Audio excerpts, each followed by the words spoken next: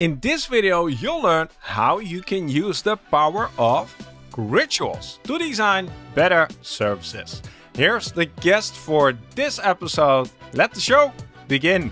Hello, I'm Ted. Welcome to the Service Design Show. This is episode 170.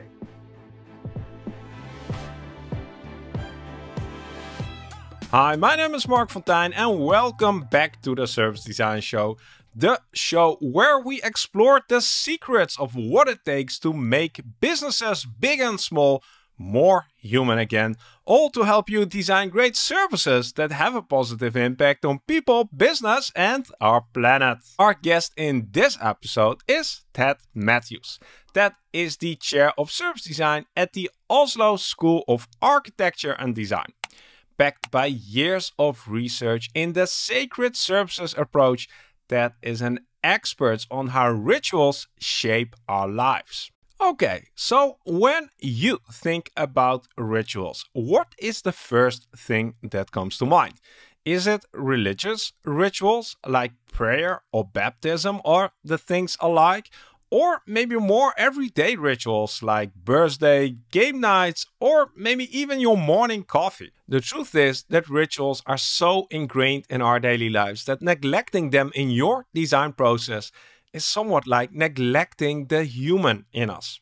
Rituals truly offer an opportunity to connect with your users on a deep personal level. And that brings us to the theme of this episode. How can you incorporate the emotional power of rituals in every service you design? Because in order to make businesses more human again, we really need to embrace the moments we cherish, celebrate, and remember in our design process. So if you stick around till the end of this episode, you'll know what rituals are and how they differ from habits and routines, how rituals shape our day-to-day lives, and how you can integrate the sacred services approach in your practice. As you can hear, a lot of interesting stuff is coming up, so I hope you're ready because we're going to jump straight into the conversation with Ted Matthews. Welcome to the show, Ted. Hi, Mark. Hello. That's always a good start. Ted, looking forward to discussing the topic that I've introduced in the introduction. We'll dive into that a bit more. You have a really interesting role if people look you up on LinkedIn, but maybe some of our listeners haven't done so yet. So maybe it would be great if you can elaborate a little bit more about what your current role is. What do you do? What's your situation like these days? Yeah, well, thanks for inviting us on the show. It's great to be able to talk about these things. But no, I'm a practicing service designer. I think it's really. I also work in academia, so I'm an associate professor at the Oslo School of Architecture Design, and I'm head of service design there. So I think, and I also try to practice service design when I can, because I think it's really important for the students and for my research that it's actually based in practice itself. But last year now, I finished this very long PhD, which was much longer than it should have been. But I finished a very long PhD, which sort of explored what rituals could mean for service design, and explored sort of some of the peripheral elements around it. So things such as the power of symbols, storytelling, and how do we sort of work with extraordinary service experiences. And this has opened up a whole sort of world of working with sort of highly experiential services, particularly I've been working with football, professional football, working with finance, working with telecoms, all sorts of stuff. And it's been a really rewarding and hard journey because you're working with quite complex theory from social anthropology and sociology and cultural theory. That was a very long introduction to what I do. Yeah. That's covered the whole podcast there. Sorry. We can finish there. You see that? I think we'll be able to scratch the surface of a 10-year PhD today. It's a super fascinating and interesting topic that I hope a few people will get inspired by and dive deeper into after today. But before we do that, we have a ritual of our own here on the show, and that is to do a quick lightning round. I've got 5 questions for you to get to know you a bit better as a person next to the professional. Just the first thing that comes to your mind. We won't elaborate on these answers, but yeah. Are you ready? Oh, well, I was ready as I'll ever be. Yeah, give it a go. I hope so. What's your favorite food, Ted? Oh, a xiaolong bao, soup dumplings. Amazing. All right. What did you want to become when you were a kid? An entrepreneur. No, I wanted to be an archaeologist. That's what I wanted to be. What book or books are you reading at this moment, if any? I'm such a nerd. I'm reading this book here, which is called Rituals in Psychotherapy: Transition and Continuity. A classic. Everybody has that one on their shelves. Oh, definitely. Yeah. Bedtime stories. All right. Next question. If you could be an animal, which animal would you like to be? Oh, I'd like to be one that flies. So I don't know what, maybe a swallow or something like that, which is kind of just beautiful and amazing, or a lark ascending, something like that. Mm-hmm. And the final question is, do you recall the first moment you got in touch with service design? Yes. And that's kind of probably back in 2007 when somebody told me I was a service designer. So there was kind of one of those moments where I was just kind of thinking I was a designer, and somebody said, yeah, but you're a service designer. And I said, no. And then it was one of those, well, what kind of things do you do? Well, we do active mapping, and we're trying to understand the points of contact between people and public services. And they said, oh, you're a service designer. And I pushed back against that for about 5 years. And yeah. the face of denial. Yeah. But I have gone back to calling myself a designer again, because I think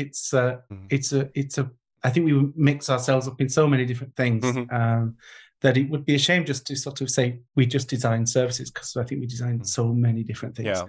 Yeah. So without going too much into semantics, I've been letting go of the word designer, and maybe it's a nuanced thing, but I'm moving into a service design professional, just like with somebody who's in a healthcare professional. And you can have many disciplines there. I don't know if it really makes a difference. For me, it makes a difference. I think it's a more inclusive way of thinking about it becomes a field rather than a profession, if that makes sense. A discipline. I'm still into calling myself a designer, and I think for those of us, and maybe this doesn't sound inclusive, but I think we should be proud of the work that we've done in design through the years. I think we should also be ashamed of some of the things that design has done through the years. But I do think design has a specific set of skills and tools, and that's learnt through our engagement with materials, through making, and I think we've kind of disconnected design process from the designer itself. So I hear this cliche all the time. So, design thinking, I'm a design doer.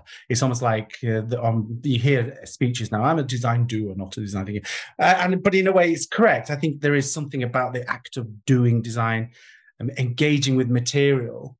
I say again, the making, the visualization, those skills that are classically connected to design that are really valuable. So I'm not quite ready to give up that title. And if, I spent first 6 years at design school in the 90s. And then I've worked with my profession through many years, and I'm proud of those skills that I've developed. So not wanting to exclude people, but I think it's okay to be proud of those particular skills that we bring to the design of services. We're not going to go deeper into this rabbit hole, but you did. Oh, go on. Let's talk about this. Let's do that off camera this time. Yeah, we'll do that. But you did provide a very nice leeway into the topic of today, because you mentioned working with materials. Product designers, industrial designers, we know that they have very tangible materials. They work with ergonomics, material properties. We understand that. But when you're working with services and maybe with experience, there are different types of materials which are less discussed, but are nevertheless very fascinating and interesting. One of the materials that I've been using or alluring to is the organization as your design material. That's not the topic for today. The topic for today is rituals as a design material, correct? Yes, absolutely, indeed. I think one of the things that we find as material for services is time. So how do we design with time? How do we understand? How do we change it and work with it and those kind of things? But we're also working a lot with people as material as well. If we can, it sounds very controversial to suggest that people are materials. But then one of the things that's really, really important is also culture, and the cultural context within which people, we find them and designing for them is also an enormous rich palette of materials to work with. And I think when people think of rituals, they think of something religious, but rituals are part of our everyday lives. So we have something it's a symbolic action that expresses something meaningful, and it's really powerful for individuals, for groups, for society. So something as simple as a handshake is a ritual. So if you look at Erving Goffman's work around this idea that these interaction rituals that we have, just something as simple as a handshake, it's a symbolic interaction between people. It's a ritual. And, what it helps us do is actually deal with the anxiety of meeting someone. So it's like, there's an anxiety. What do I do now? So let's do this performance together. And then suddenly you put your hand out, you shake hands, you remove your hand again, and suddenly we know each other. But that's also culturally informed and culturally enclosed. So you both need to know, what the handshake means, and you both need to know how long you shake hands for. Those things we don't really think about. But, if you shake hands for a very long time, someone's going to think this is really weird. But of course, we have rituals daily. We have, sometimes people have rituals of leaving the house. We have rituals of a week. Some people have Sunday dinner, at least in England.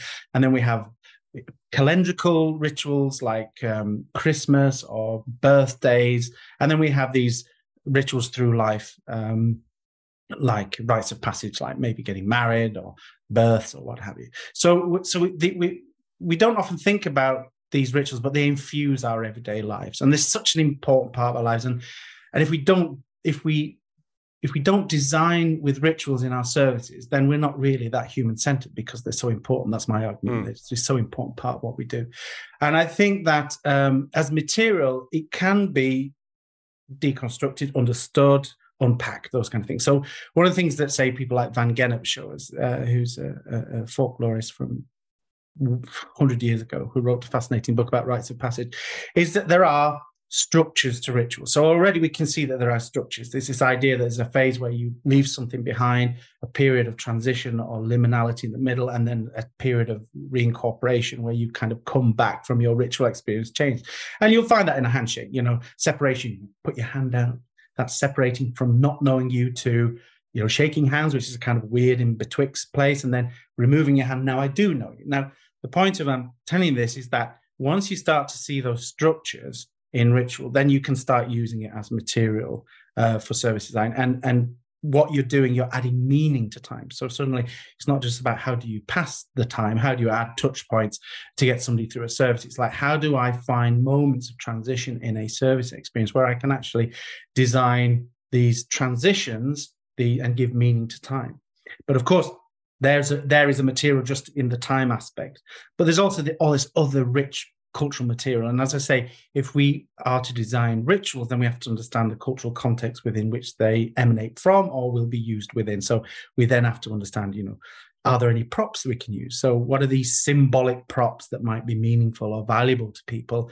Is there a narrative behind that which we will draw from the communities or the users or whatever that we're going to work with? So yeah, I mean, how long do you want me to go on about that? Because you'd have to stop me, because it's such a rich palette of material here. So yes, I'm going to stop you, because there's so much to unpack there. And I think what could be interesting before we dive deeper is, would it be interesting to briefly touch upon the differences between rituals, routines, habits? Because when you say rituals have meaning, and you give the example of the handshake, I can imagine somebody listening right now would say, how's that a ritual? That's just like a task, or maybe a habit. Or so could you briefly touch upon that? Yeah, I mean, I think there's something very intentional about rituals, and I think handshakes are intentional. And I think that I think a lot of people experienced those. I mean, in those cultures where people do shake hands, I think what a lot of people experienced when COVID came, you were no longer allowed to shake hands, and the void that creates of not having that form of communication that's performative. Becomes really very difficult. And I think sometimes when you remove a ritual, that's when you really notice it's either a habit or a ritual. And one of the an example I've sometimes used is that routines can sometimes feel ritualized, but I think when the real difference happens is when you add something that has absolutely no particular value, that has some deep performative meaning for yourself. So an example that I use is there are routines of leaving your house sometimes. So you may make sure you've got your keys, and then you turn on your burglar alarm, and then you leave the house. If you create the addition of, say, 3 taps, which is makes a kind of closure on your departure, and maybe for you it symbolizes that you'll have a better day if you make your 3 taps, then that's the adding of some kind of performative symbolic act that sort of really demonstrates something internal to be able to sort of cope with the day. Routines and rituals are quite close. Habits and rituals are quite close, but I think it's the additional of some kind of intentional meaning that really matters. But again, there's some kind of theoretical fine lines here between what Goffman might see as a ritual and what, say, Van Gennep might see as a ritual. But I don't know if that answers your question. I think so. It is woolly. I can appreciate it, that it's kind of some overlapping parts, but it's this kind of intentionality that's really important. The intentionality and like the expressing inner meaning. I don't know if you use that word. And you already touched upon this, but that's going to be, like with all things service related, super contextual and super personal. Like what has meaning for me might not have meaning for you, and might be a routine for you. Might be I might experience it as a ritual. Correct? Yeah, I mean, totally. But I don't think we ever exist in vacuums. So we do exist. So some things, yes, absolutely, they're just personally meaning for me, and we do create our own little rituals throughout the day. However, there's some quite interesting sort of theoretical view on that actually, even when we do some rituals on our own, they're often connected to larger cultural and ritual structures. So if we look at Ruck's work from 1985, he talks about how the coming of age rituals in America for young women, young girls, a lot of the rituals that they enact on their own at home. So they're often sort of grooming rituals that they do. However, unbeknown to the subject, as probably is the case for you and I, Mark, is that we are actually enacting certain aspects of ritual and meaning that are actually connected to larger meaning of society. And that's the difficulty to avoid if we want to avoid it. I mean, I think some of it's valuable and interesting, but clearly, a Christmas ritual is going to be different for families, but they're still connected to a larger accepted grouping of meaning, you might say. And even if you reject that meaning, it still exists. So you're taking a stand against something that's definitely there. Now, I'm curious if we could look into rituals in the context of services, because my limited understanding of rituals and vocabulary is, I'm thinking of quite experience-driven events, like you said, maybe your marriage or Christmas dinner. Those wouldn't be events that I would describe maybe as services. So I don't know, services feel maybe more transactional to me, or so I'm curious, like could you give some examples maybe of how rituals augment, improve services? I think that what got me sort of interested in this subject, I mean, I started looking at rituals back in the 90s when I did a master's in product design at St. Martin's. And so I got really interested in this idea of how do we create rituals around products, how we use them. and whether they increase the experience and improve the experience. And I mean, people have designed rituals around products for years. I mean, just the way we design, the way we open a cigar, it creates anticipation and experience. And a wonderful chap at Imperial College called Weston Baxter, who's an associate professor there. He's been doing, experimenting around food. So, if you design a little ritual around the consumption of food, so just something as banal as clapping your hands, he showed that the test groups who tried this, one without a ritual, one with ritual, had thought the chocolate tastes better. So if we just take on that sort of micro ritual level, there's obviously potential here to improve service experiences through smaller ritual interactions. For example, I was working with a telecom company, and so they have new technology that comes in, which is tapping to pay with your telephone. It creates sort of a new space for rethinking how do we work through these almost like rituals of paying at dinner. So, you're out with friends. Oh, no, I'll pay. No, you pay. So, which is kind of a ritualized performance. If you follow Goffman's view of these ritualized performances between us.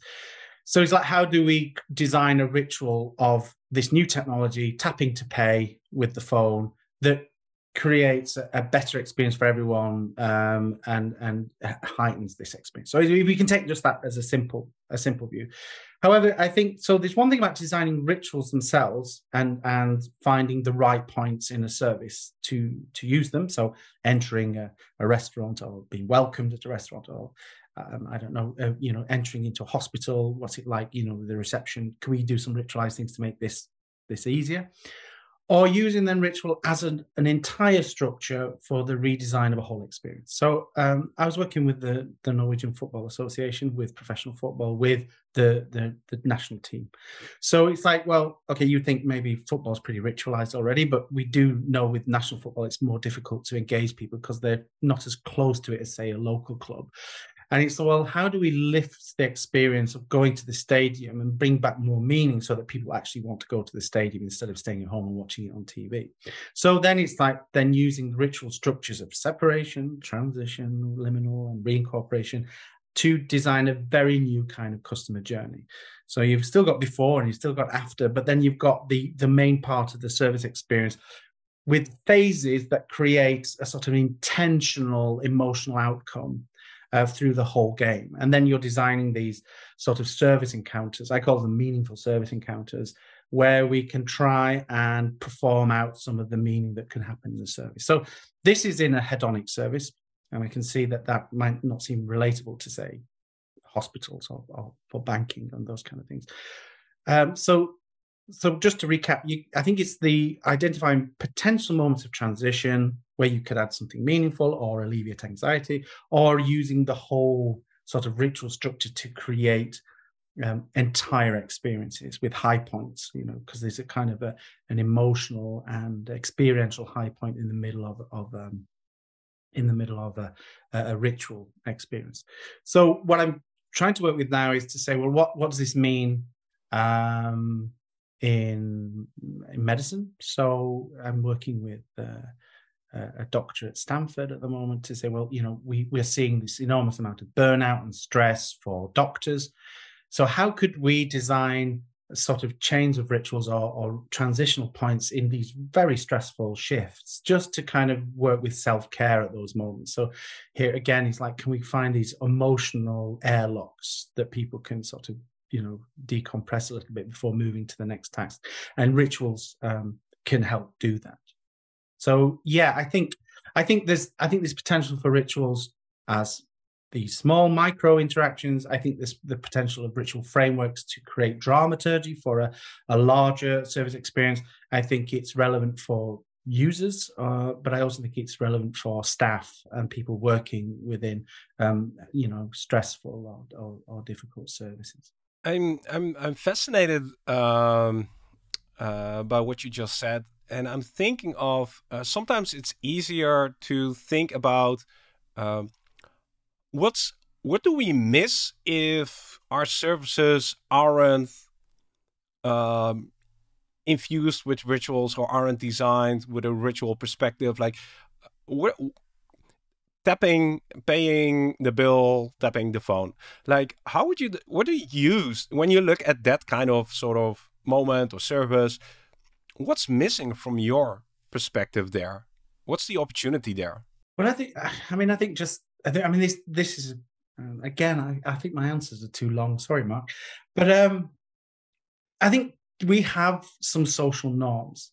And I think I think, say, like, I think the example is the handshake. When we take the handshake away during COVID, we struggle a little bit. It feels weird for quite a long time. I think, say, like, we had digital meetings, and if you remember the start of COVID, that was dreadful. We had none of these transitional rituals to find a really good way to come into a digital meeting. So we'd all stand about, and we don't know how to take the word of a room.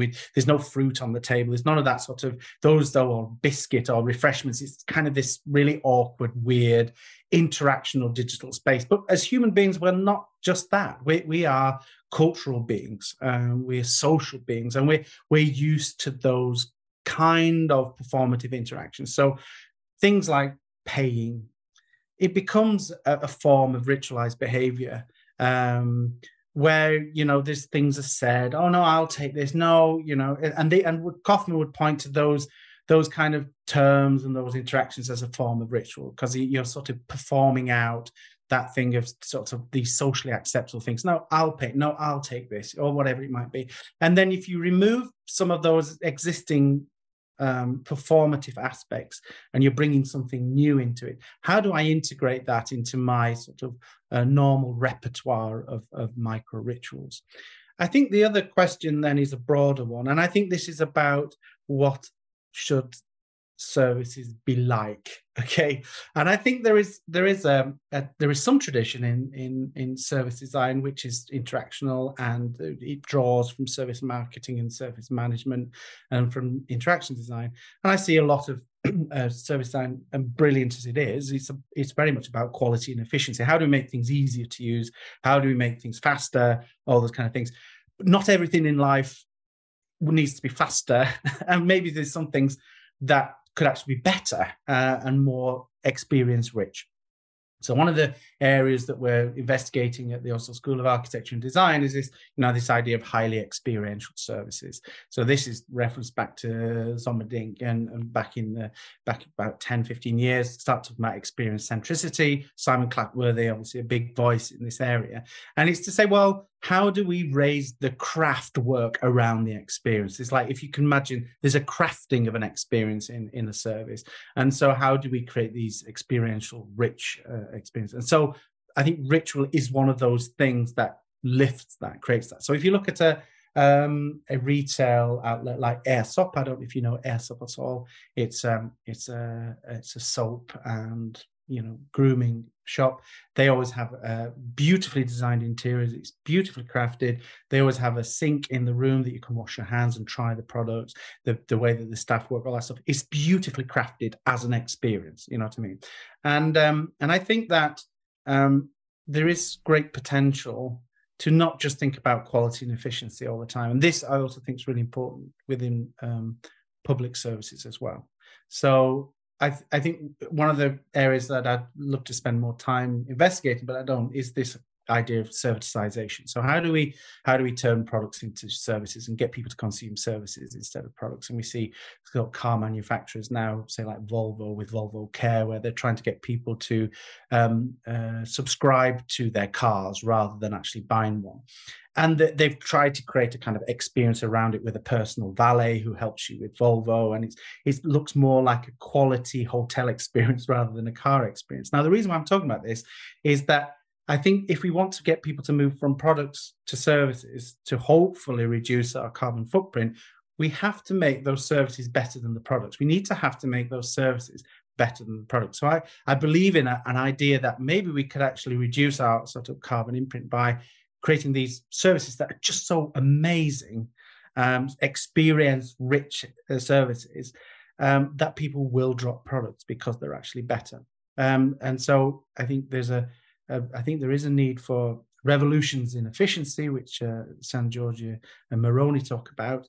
I think those are really important. We do need revolutions in efficiency, but I do also think we need revolutions in experience to encourage people to choose services over products. And this is one aspect. So rituals are experience rich. They heighten your experience. They can create really positive and heightened feelings. So why not be using them?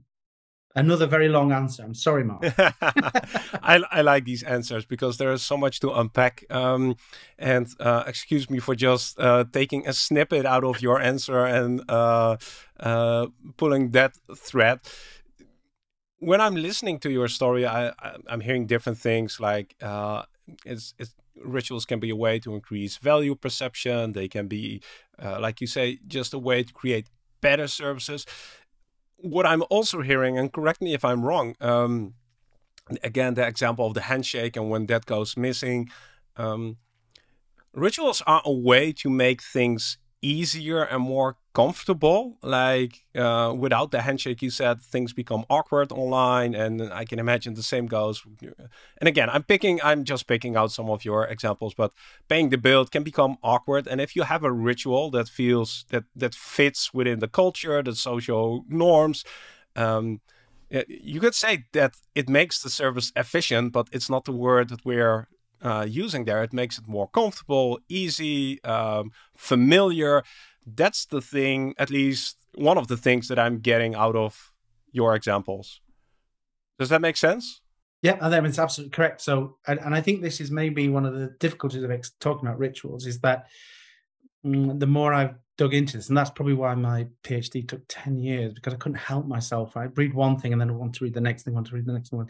It would have been just so much easier if I'd said, what would the theories of Goffman or what would the theories of Van Gennep mean for service design? But instead, just opened this huge can of worms, which just became too extensive. But there's so many theories about ritual, and all of them are really interesting and relevant. So there's one thing about, just ritual as a way to alleviate anxiety. It's just one area that's interesting. So these small performative acts that allow us to know how to do things and make a transition from one phase to the next phase. And whether that phase is leaving the restaurant, getting to know someone, or getting married, they're just these kind of social performances that allow us to get from one place to the next place.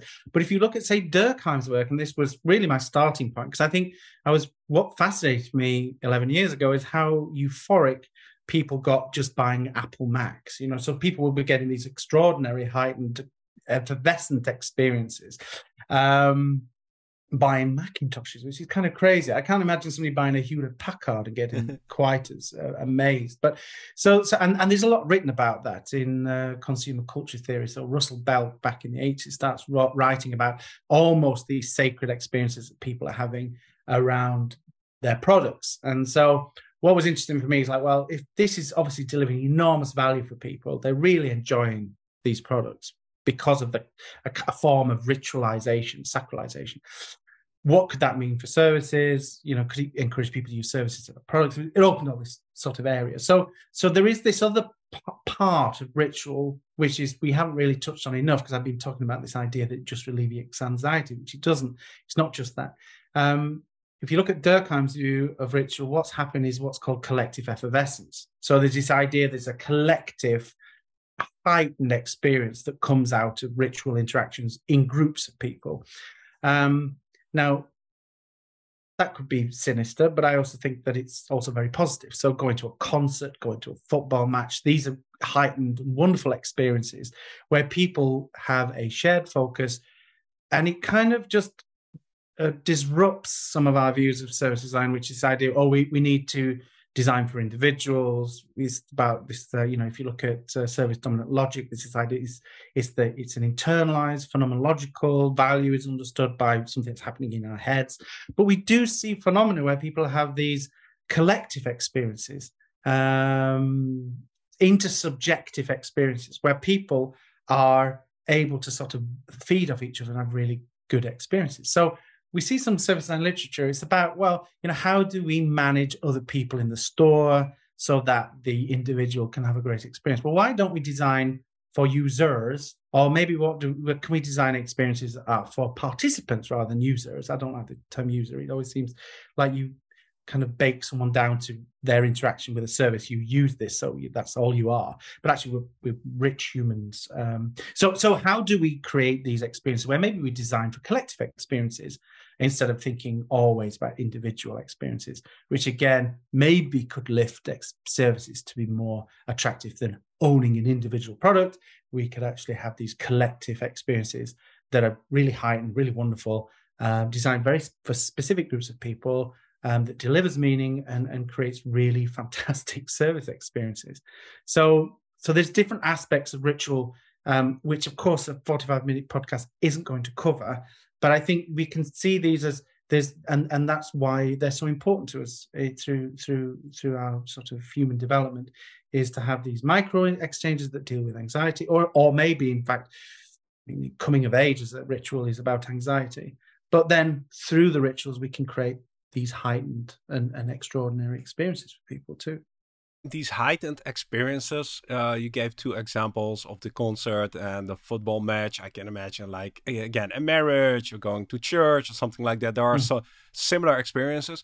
Have you seen examples where these heightened experiences are brought more into, I don't know, our day-to-day services? Or, well, is that really tricky? I mean, that's yet to be designed for, but I do think one of the things we've talked about with my colleagues at the Oslo School of Architecture and Design is this idea of these extraordinary, ordinary experiences. So how do we maybe create these like small little service interactions that make us go, oh, that was brilliant. That was a really nice thing. So they're not out of this world. I mean, I don't think you could maintain a service experience that's like a marriage experience and being the groom or the bride or vice versa. So I don't think you could create that. You don't want to create. You don't want to go to the laundrette to clean some clothes and be going, it just wouldn't be sustainable. So I think there are. So I think this is kind of like, you might say that if you had a volume switch on it. So maybe there's some light little rituals that you want to add occasionally through different aspects of a service, onboarding or arriving or something like that, or when you're leaving, or those kind of smaller things that just allow you to have these simple interactions. But maybe there is call for these, greater experiences or heightened experiences. And this, which is a great segue to talk maybe about, I think often we think about services as about these interactions, or a touch point. So, for example, with an insurance company, you may have a whole of life relationship to the insurance company, and usually, all you're getting really is a letter occasionally to tell you that your premium, it's going to cost you more each year, or this is the situation with the thing. But it's actually a long-term relationship, and most of the relationships I've had over 30 years, there will be some form of ritualized interaction at some point. One's the meaningful experience, relationships we've had. Now, you might argue, and this is fair enough, and I'm just using this as an example off the top of my head, that maybe we don't need a meaningful relationship to our insurance company, but there surely is some potential to raise the experience, or I'll give a better experience if after 10 years I get a letter that just said, thanks for being a customer 10 years, and we're having this thing that we'd like you to come to. But the point I'm making is that I think we don't also have to think about every service experience has to be heightened, but we can also use time, maybe a calendrical one or one over a longer period of time, to add more meaningful experiences along the way, especially if we have a longer relationship with a service. Yeah, 2 things that came to mind when you were sharing this example, and I'll share them both, and then it's up to you which avenue you explore. Sure. I mean, I would be interested if rituals tend to lose their value if they are too frequently repeated, and like, do we lose meaning? As in, if somebody would stand and cheer every time we walk into the grocery store, like, would it still have value after, I don't know, 20 encounters? So that's one thing that I was curious about. And the other thing is, like, what would you say to people who say, well, this just sounds like an unnecessary luxury? I don't need rituals with my insurance company, like you said. Like they just need to do a good job. I think to answer the first question, I think yes, but depends what the ritual is. It really depends what the ritual is. I think this is not something I've investigated, so I'm speculating really. So I think it depends what the ritual is. So a handshake we never really get tired of. It still seems kind of okay, and it depends on the context. And I also think with any of these things, it's also about what feels authentic. So I think if it feels superficial or super superficial, I was going to say, it does feel like, oh, this person's just doing this for the sheer hell of it. So there has to be something at stake for you and your relationship to the place that you're going. And I think, say, for example, the rituals work really nicely at Airsoft, because I do think a lot of people who use the Airsoft cosmetic brand are quite loyal. They have an emotional attachment. I think it kind of can work in the football for the same reasons. So I think it's an interesting investigation to look at. It's like, you know, how much is too much, and is it about the levels of elaboration around the ritual, or is it the sense of authenticity? What's that aspect? So your question about the insurance, do I need to have a ritualized experience from my insurance company? I don't know. I would have, again, that would be something to really look into. But I also think, because we're having a discussion about rituals and we're unpacking what rituals are, and suddenly we're starting to understand, oh gosh, they have meaning and they have structure, but some people don't even recognize at times that they're engaged in a ritual or ritualized activity, even if it has meaning to them, because a lot of people identify ritual obviously as something that happens at church or in a synagogue or in a mosque, but obviously they're happening all over the place. So again, I think it's about, are we fully able to identify things as ritual?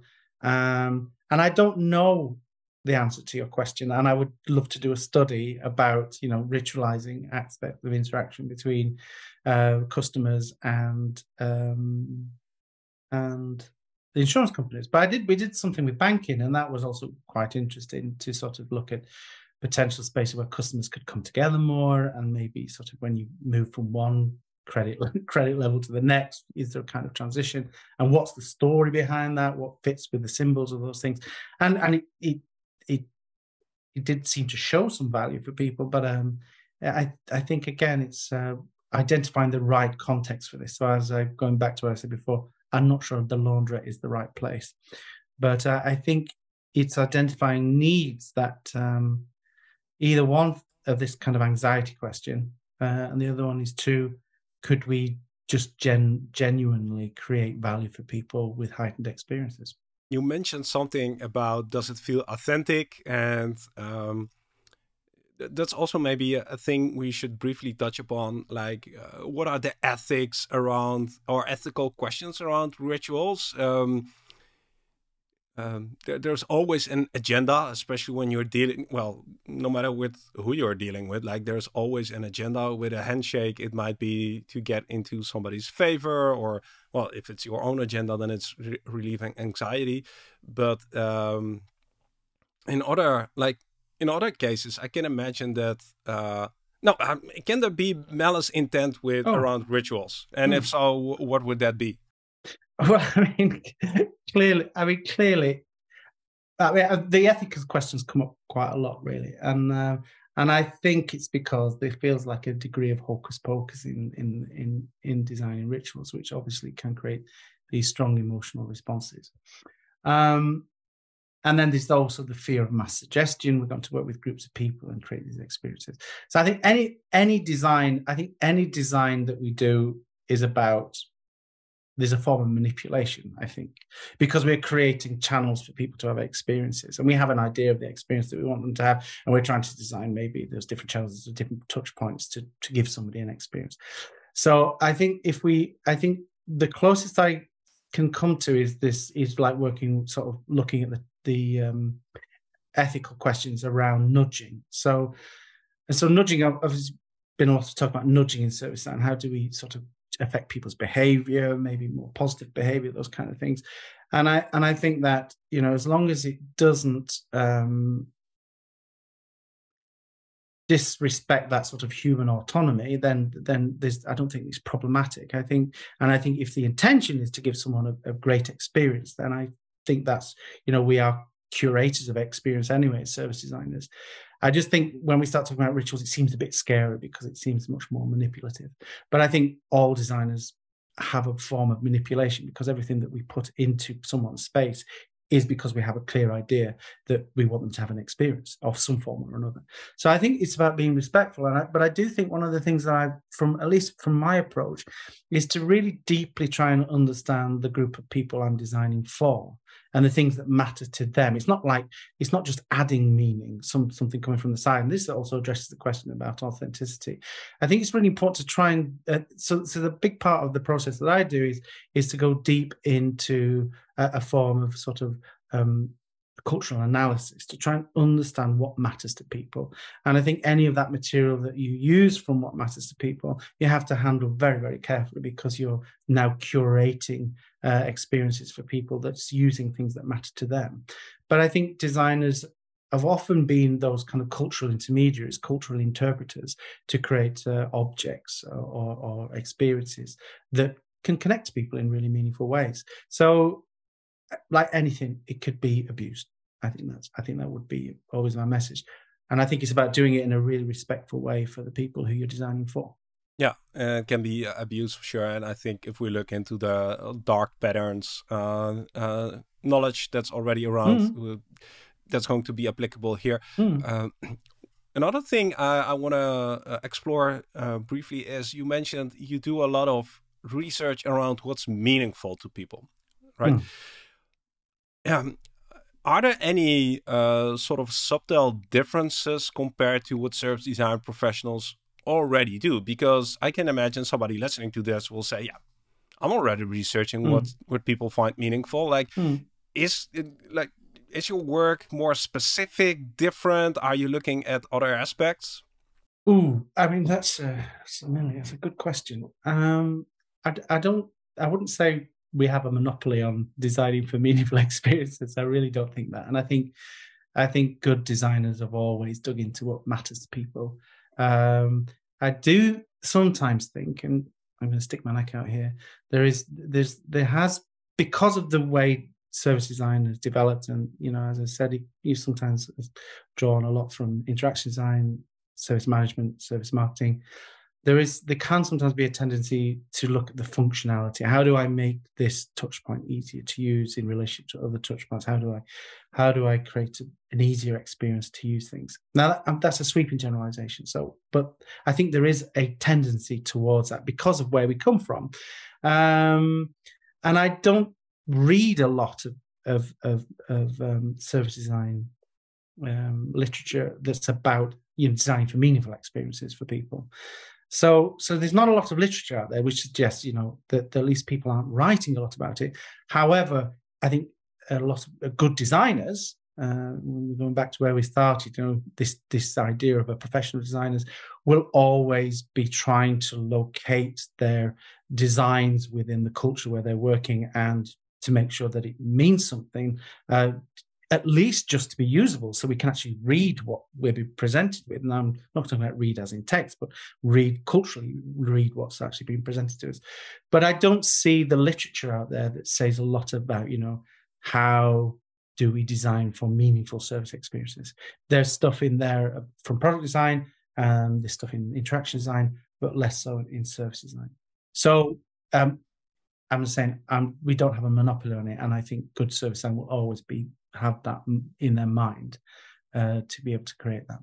You've been exploring this topic for many, many years. You've done a lot of presentations, publicly, privately, to many corporations. When you share this story, what's like the most common question you get? I mean, I do. Gosh, that's a really good question, Mark. And now I have to think. Question mark. Here's a question mark. I don't know. Question. Yeah, what questions do I get?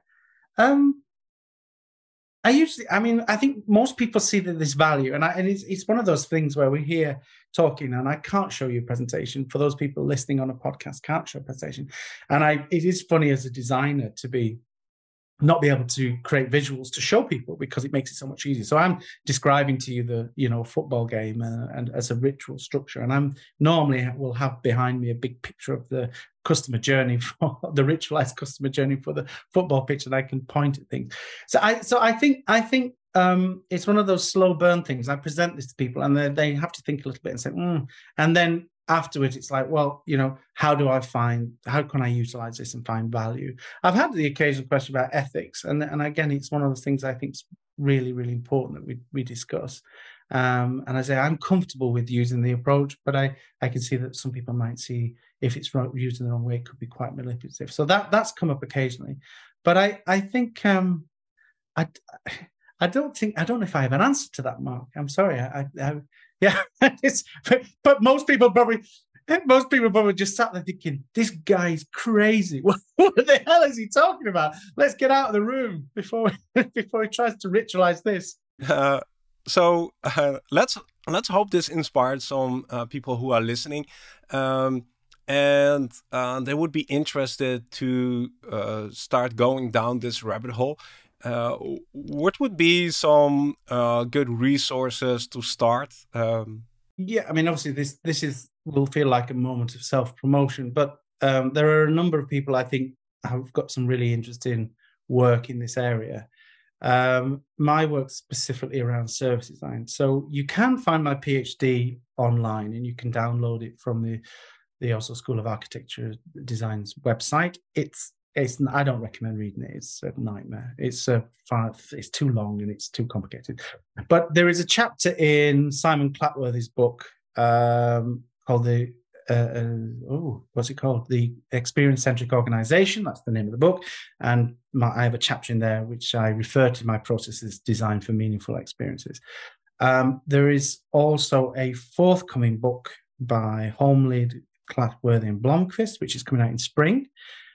Which is a book about so this is a very exciting book and really needed. It's a book that examines what are the materials of service design. So it's a book full of short chapters about discussing aspects of the materials of service design. And I have a chapter in that, which is a 4-page, very easy to understand ritual as material for service design. So that comes out in the spring. I can also recommend a book by Kurshat Osenk, who's a friend of mine from Stanford who has the Ritual Design Lab. He's looking at how you design rituals for business and what have you. And then there's also Weston Baxter at Imperial College, who has a sort of human behavioral view of rituals, which is also very interesting. So that's a long list of people, and I can supply you with people's names. Yes. And you can post we'll those. Make sure to add all the links to that. So there's I think the conclusion here, there's more than enough to explore and read. Absolutely. and digest and get even more inspired. So we've come a long way in this conversation. Many questions unanswered, but that's great. If you had to leave somebody with one thing, if they just take away one thing from this entire conversation, what do you hope it is? I think because perhaps we're not always aware of these things, but rituals are so important every day, from the way we greet each other to the way we sort of add meaning to time through the week, through the months, through the years, through our lives. I think if we don't design or be at least conscious of ritual as an important material in service design, then I think our designs are less human-centric. So if you can take anything, I'm not suggesting people should create these huge sort of ritualized experiences, but I just would love for service designers in their practice to think, would this be the good point, or is this a really positive point for a transition that's positive and would help someone deal with something difficult? And whether that's just meeting someone, or maybe it's just someone moving into their last home. Can we find those rituals will help people through the day, or can we find rituals that just create these lovely little experiences for people? So that's what I would hope people would see from this. Yeah. Mm-hmm.